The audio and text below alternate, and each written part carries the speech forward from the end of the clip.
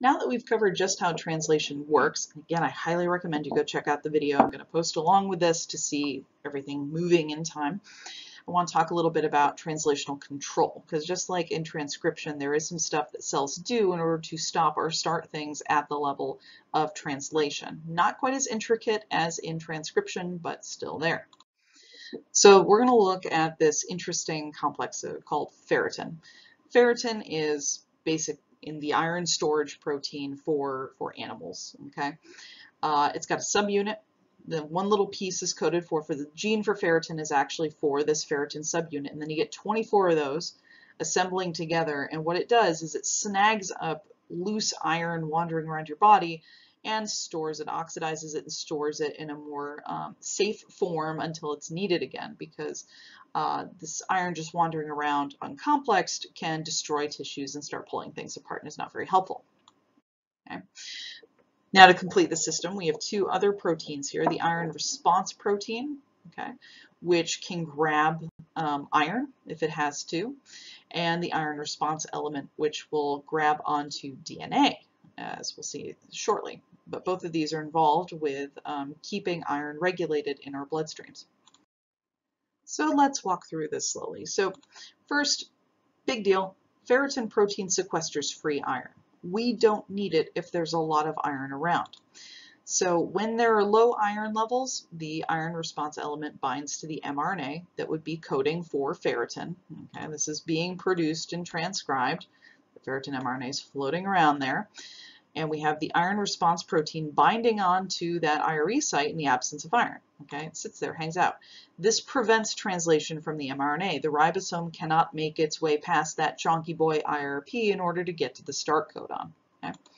However, when there is iron present in the cell, suddenly this iron response protein, when it sucks up some iron, can no longer bond to the IRE. It lifts off. You're going on a honeymoon. Whee, off you go.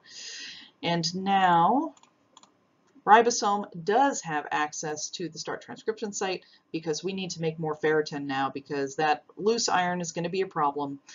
So the mRNA is translated and ferritin is made, and now it can sequester that free iron that was bonking around messing things up. Okay, so let's introduce another player, transferrin. This is a movement protein. It grabs iron and moves it through the blood, as opposed to a storage protein. This gets iron where it needs to go. In terms of where iron is at the body at any particular point, about 65% is carried up in your red blood cells, wrapped up in hemoglobin. About 30% of it is stored in ferritin, in the liver, in bone marrow, and spleen. Some is stored in the skeletal muscles, and then the rest is out transmitting around the body, bound to the iron binding protein and transferritin. Okay, so in a more quickly usable form than when it's bound up in ferritin. So transferrin is really important for direct access of iron into cells, okay? And having like a low stable level of iron is really good, okay? So here's our transferrin mRNA there hanging out, and it gets bound up around the 3' untranslated end with the IREs, okay? The iron response elements there are there. This is, now this is not in the coding region, this is the untranslated region, the very tail end, okay? And while these iron response elements and then also the IRPs, the iron response proteins, are bound, this is keeping the tail end of the mRNA safe from being degraded. So while they're sitting there at low iron levels, transferrin's being made, it's moving a little bit of iron into the cell, and all is good. Now, low iron levels are essential. We do not want them to get too high. We don't want to make a ton of transport proteins that are going to shuttle too much iron into our cells. So when iron gets too high, the iron response protein, again, unlatches from the iron response element and grabs onto iron and floats away. Okay, now high iron levels are toxic to the cell. We want to stop making transferrin, okay? And so when these lift off, suddenly the IREs are no longer protected, and you get the exonucleases that chip away like a Pac-Man at the tail end of any mRNAs and start degrading it. Okay, so this is the feedback loop of there's too much iron here, so we do not want any more iron transport proteins in the cell. So that's sort of in response to just whether or not you have enough substrate present, how much is there, how less is there. This is an interesting example here of how translation is regulated by literally position within a body. In this case, we're looking at Drosophila larvae. We're looking at how proteins are translated across different areas of a cell. We're going to be talking about the anterior, the front, and the posterior, the back of a embryo, a Drosophila embryo. We're looking at two main genes, the hunchback gene and the NOS gene, okay, nanos gene. So HB and NOS. And eventually hunchback is going to make this interesting protein gradient shown here. But when we start out in the cell, we have a lot of cytoplasm. All the cytoplasm is coming from the ovum, from the mother. And there is like a linear spot. There's a spot on the cell where the maternal nuclei and DNA and stuff all sort of congregate towards. Okay.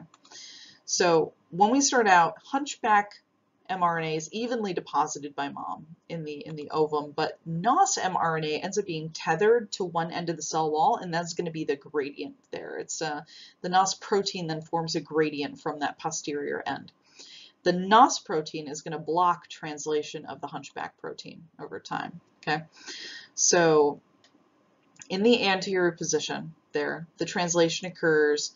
HB protein is made up front, nothing is happening. NOS is low, so the mRNA is being translated.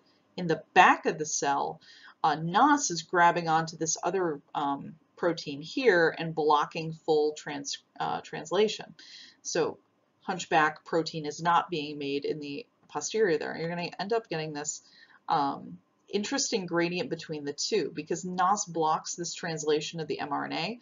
The hunchback protein begins to form a gradient as well from anterior to posterior.